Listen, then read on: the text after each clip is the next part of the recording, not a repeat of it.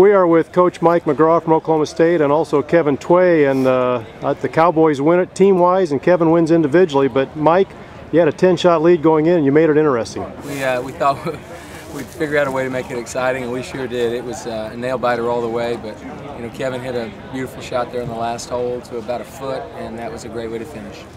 Kevin, great event individually. You won it, I think, wire to wire, and that birdie on the last hole turns out to be a real key one. Describe how you played that hole.